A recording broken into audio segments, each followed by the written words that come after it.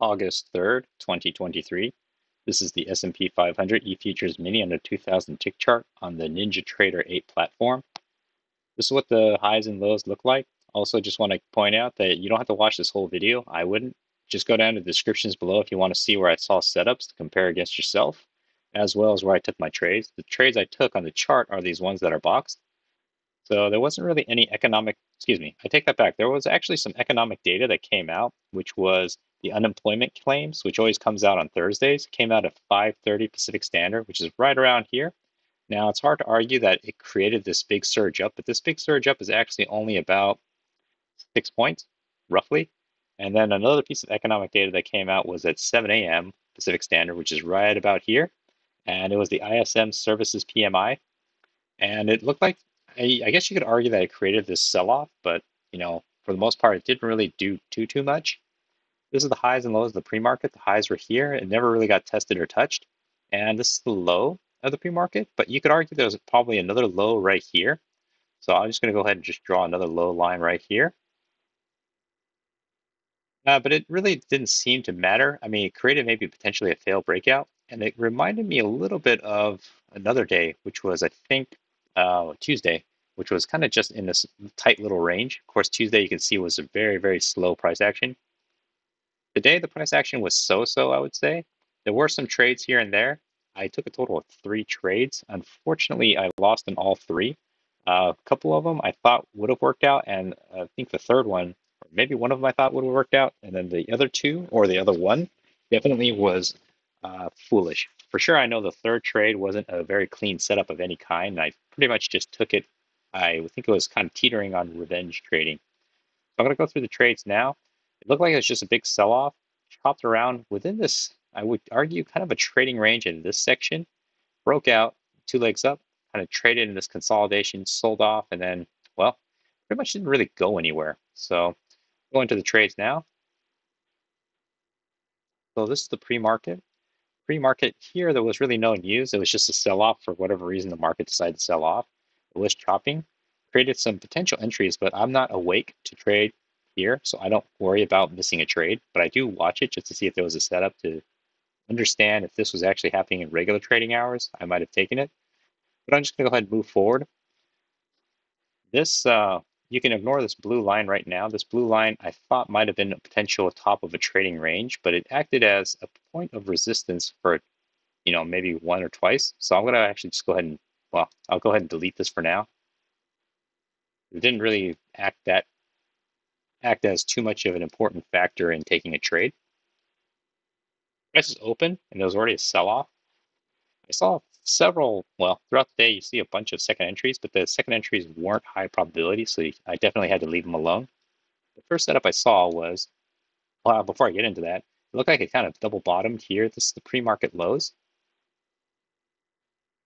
And you could argue that there's created a new low here, which is pretty close to the pre-market lows. So anytime prices come back to this region, I'd be a little bit more careful. So I did draw this blue line once it touched the second time. And I was just kind of being aware that once it hits the pre-market low, there's a potential it might actually break through, and it actually affected one of my trades. So here's the first setup I saw.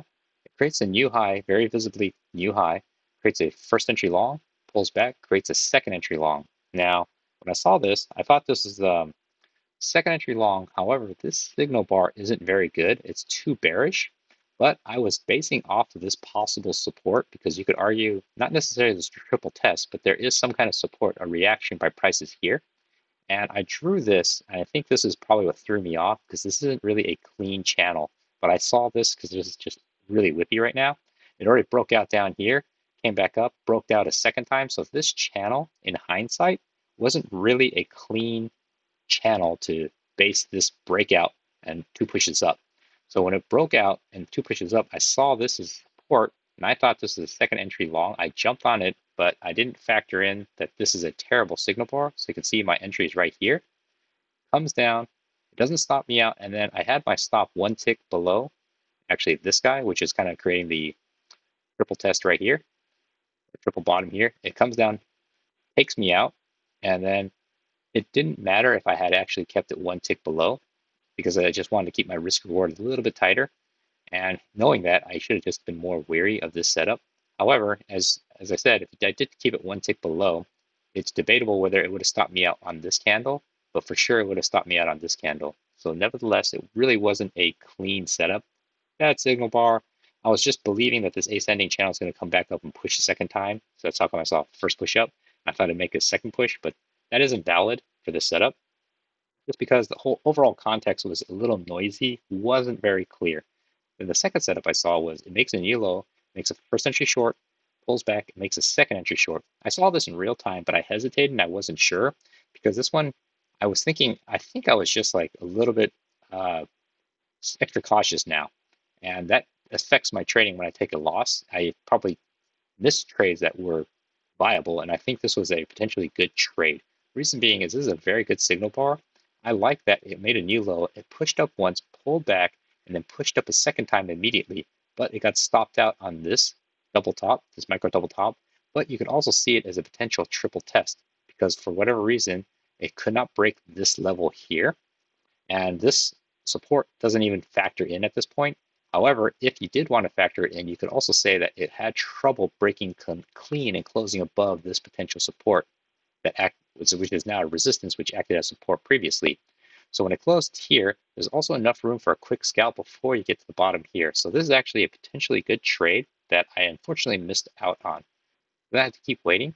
The second setup I saw was the second entry long here. I counted this as a new high because you could actually set this as a new high here.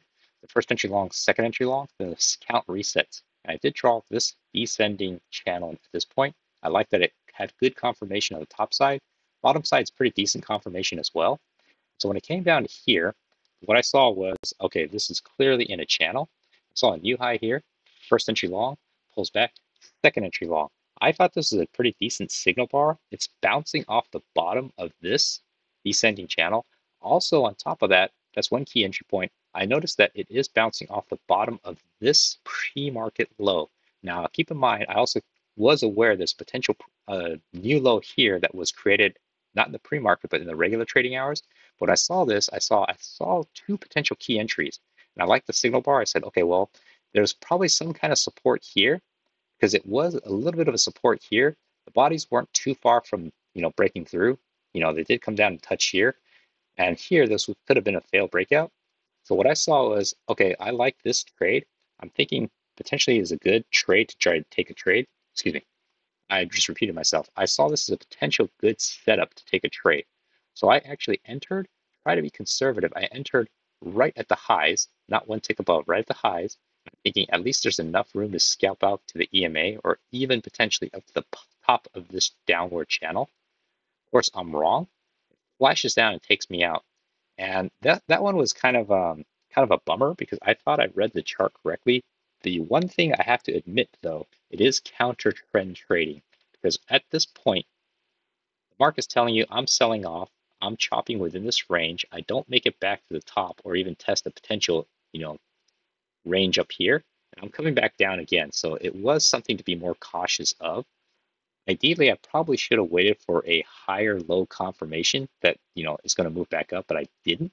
So this one is based upon this loss, I'm pretty sure is based upon inexperience and not taking into account this is counter trend. This line down here might actually be the one that comes into play. So yes, it comes down, touches, and then it continues downwards. So even if I had a bigger stop loss, I would have lost anyways. So this is my second trade, which is also red. I saw this as a failed breakout, potentially, of this larger trading range where this blue line would have been, and then maybe where this midline is. Potentially, I'm in this big trading range, even though the pre-market highs and lows are creating something up here. So I just kind of kept that in mind. I said, okay, there's a potential failed breakout, but there's no clean entry to take yet. We create first entry short. Here, I see a second entry short. So I saw the second entry short. Unfortunately, this signal bar isn't very good. It's kind of neutral. It did bounce. Prices just came off the bottom in a potential breakout, fail breakout. And I decided, well, okay, I should wait for a lower high confirmation of possible failure. Excuse me.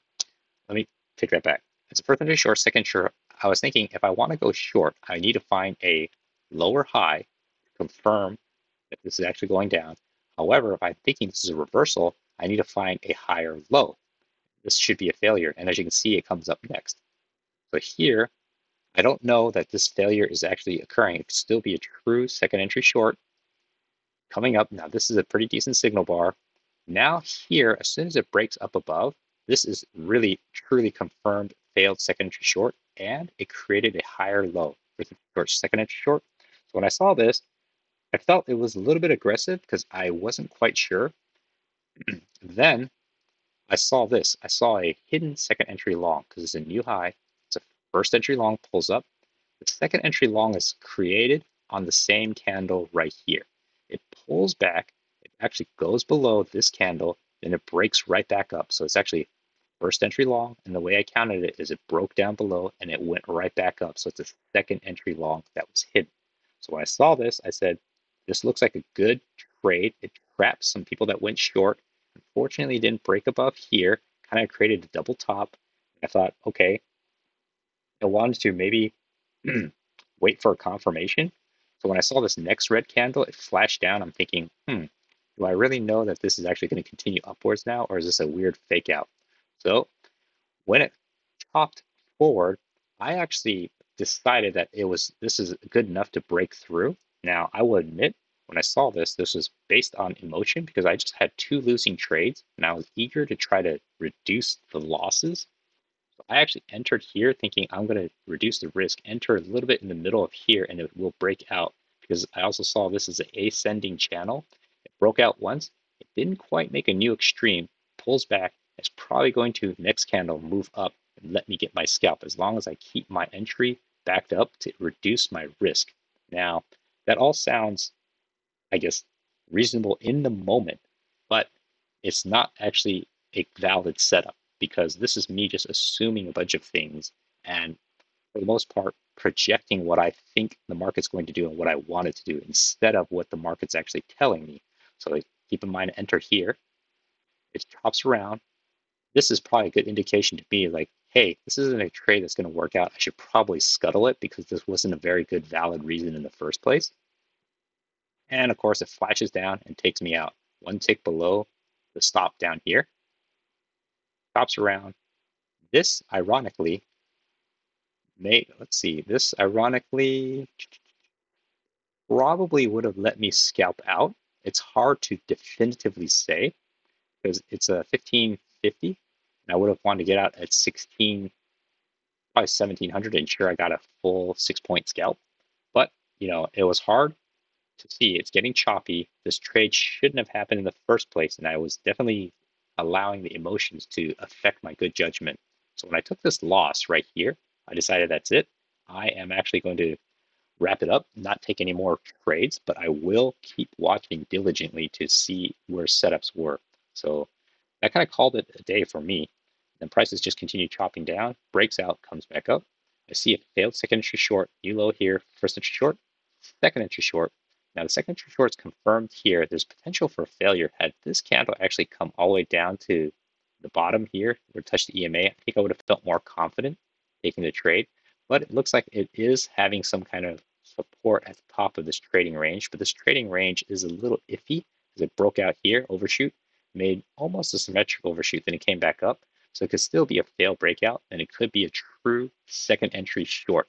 So assuming it's a failure, you don't know until you see this candle flashes up. To take a trade here, I think I would have wanted to put it one tick above here. And as you can see, you would not have gotten filled. But that's okay, because this is a little bit of a tricky setup. The prices continue chopping. It moves up. I draw this channel going up. It has good confirmations, 1, 2, 3, and 4, 5 here, but pretty much it does touch 3 times. And here it touches twice, but it has this overshoot. So now I'm careful, wondering if it's actually going to have a move right back into the channel. It looks like it's struggling. It moves back into the channel, so I'm a little bit cautious now because it might break out to this side. However, what's coming into play is the EMA could act as a support, so I'm just waiting carefully. It never really comes back to the EMA, and then it finally does, but it doesn't close below. And so it's just in this weird choppy range. So I draw this channel, this range here. It's moving sideways.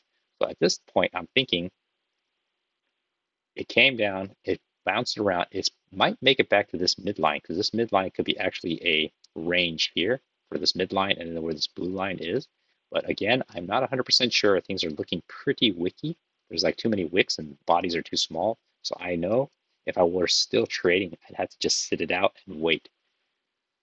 Keeps chopping. It gets kind of noisy. Then it flashes up. I see a potential fail breakout right here.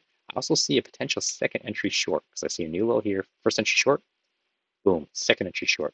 The second entry short's a good signal bar for the second entry short, but knowing that this is a failed breakout, potentially could be a breakout pullback, I was just waiting because the EMA is coming into play.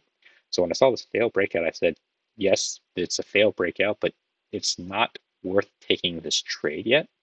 And if I did take the second entry short, it felt aggressive because even though the signal bar is pretty decent and there's enough room, it is a little bit kind of like counter trend trading. If this failed breakout was actually on this side, on this clear move that's going up, I think I would have felt more comfortable taking a long if this was kind of a mirror image down here.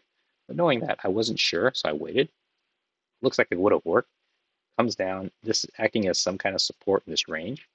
Pops around some more, moves up, and it starts going up. So I draw the second channel here. And now I'm thinking there's one leg up, pull back, consolidation, a second leg up. So I actually had something like this at one time, about right here, and then here, and just wondering if it's actually going to make a completed move.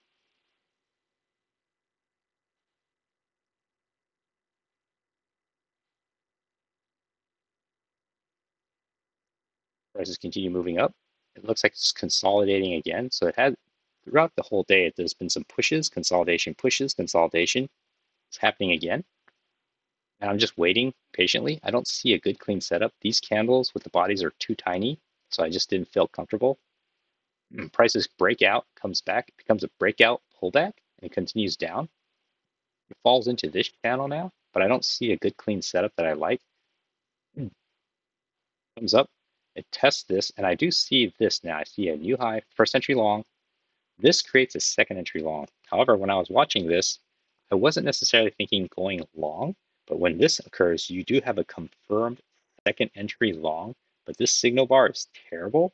Now, there is a possible trade. If you decide that you saw this and you saw this close, I would have tried to drop my entry one tick above here. What is also going for it is there's a triple test, 1, 2, 3, and this is coming back down. And now EMA is getting a little choppy, so you could consider this a potential trading range. Triple test, trigger bar is good, signal bar is terrible, so I would have put my entry potentially down here if I wanted to take this trade. Nevertheless, I thought this was more of an aggressive trade. As you can see here, if I had my entry here, I would have gotten filled, but I would have felt more comfortable than trying to put one tick above here. One tick above here sure would have ensured a winning trade, but with my experience, which is not, that deep at this point, I wasn't sure that this is a setup that was worth taking yet. So then I also see a second entry short. It's a new low here. First entry short, pulls back, makes a second entry short. So this second entry short, I thought, okay, this is a possible trade. It's kind of coming up. It was rejecting the top of the trading range. It closed a little bit higher, would have felt more comfortable coming down because it looks like he already moved almost halfway through the trading range. So I was a little nervous about looking at this. It has a good signal bar of this guy. EMA is flattening. So I thought, I should probably wait to see if there's some kind of lower high confirmation. You don't quite get it to about here, but then it flashes up. I actually saw this as a failed breakout potential right here, and it failed second entry short on the visual because I saw this as one leg up, pulls back, second leg up. But when this flashes down, I have a confirmed failed breakout, second entry short on the visual because technically on per the count you have one entry, then second entry short, then technically I have a third entry short. But I saw it as two legs, visual second entry short. And I thought if this candle had closed a little bit more bearish inside the range more completely, I mean, it already did, and I would have felt more comfortable. So I waited and I was thinking maybe there's a lower high confirmation and you get your lower high confirmation. So this is actually, I think, a very good setup here because it confirms fail breakout. You can tell prices try to break out of the range. It couldn't, flash back down, close below the EMA. Now the EMA admittedly isn't as important right now in the trading range, but it is nice to see just an extra little piece of confirmation that it closed below. It's a very strong bearish bar, broke out, top of the trading range. It's enough room to get down. Yeah, unfortunately, I wasn't trading because I said I didn't want to break my 3-loss rule. I mean, I've done it before, but I lost 3 in a row, and I just wanted to just be more careful. Prices looked like it flashed down, and it would have worked. Then it continues to chop, kind of grinds up. There's no clear entry because there's only new low here. You only have first entry, then a second entry short, but it's above the EMA. The signal bar is terrible. You don't really get a higher low or lower, excuse me, a lower high, and continues chopping around. It's getting close to the end of the day because the last 10 minutes. And of course, I don't want to trade the last 10 minutes because it gets really whippy. I mean, just a point in fact, if you look at this, this is the last minute. This is at 12:59 Pacific Standard. These candles are all made in 1 minute. So this is in a span of 1 minute. These are 2,000 tick candles. So it was just a lot of action happening right here. It's easy to get whipsawed and stopped out. So I decided, well, I always decide not to trade when it gets that close to the end of the day and just kind of live to fight another day.